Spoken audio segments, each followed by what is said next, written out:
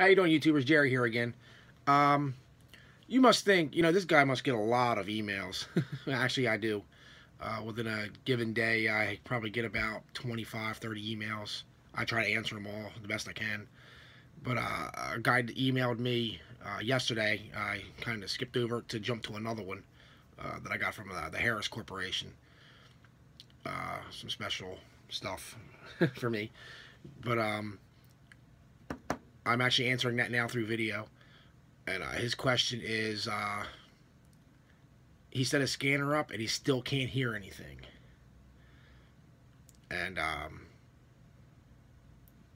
to everybody that's trying to run this system on your scanner, there is a very specific thing you have to know, and you have to keep your eye on it, or otherwise you're not going to hear anything.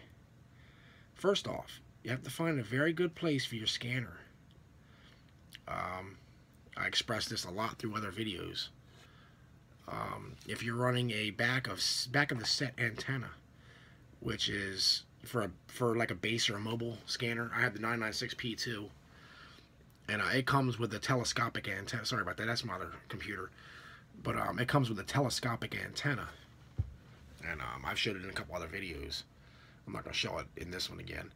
But, anyway, try to get your scanner to a window if you can, or close to it. Don't sit it behind the wall. It's just not going to work out too well, especially for this system. But, let's look at what I really need to get to here. Okay, now, as you're looking at the front of your scanner, you're going to take notice to the display.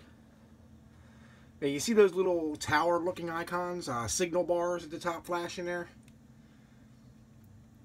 And the 769.5312, you're going to want to make sure that that stays on there at all times. Once that disappears, you're not going to hear anything. That is called receiving the control channel.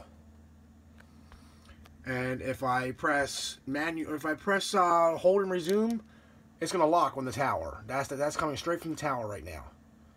That's the site ID with the zeros. The AH is 3030.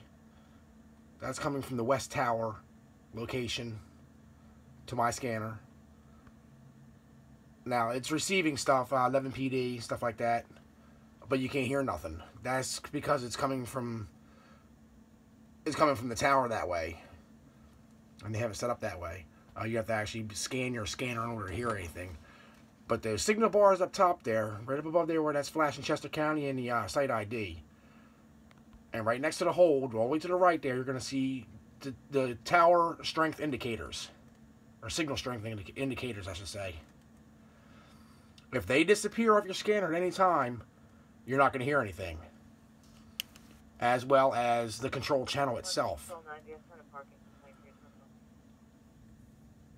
which is the 769.5312. They have to be displayed at all times for you to hear, for your scanner to receive. A lot of people don't get that.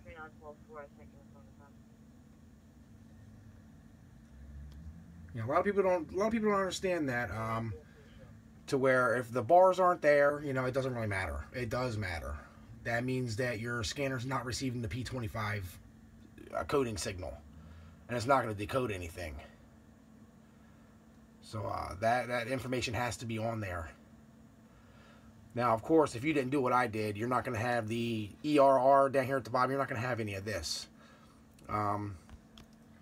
Your scanner will be in auto mode. Where my 8-man is, yours will say probably 6 auto. That's because I have mine stuck in manual for better reception. But anyway, that's it for that signal strength indicator, signal up there flashing. That has to be on at all times. Flashing like that is just trying to make sure that signal's there. It's consistent. That's all that's doing. It can stay there and flash.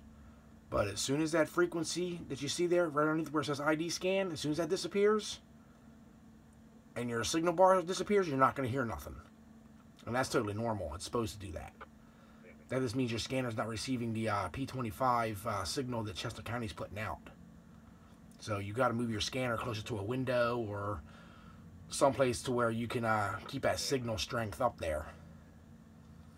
or otherwise you're going to have a problem. Alrighty, YouTubers, have a nice day.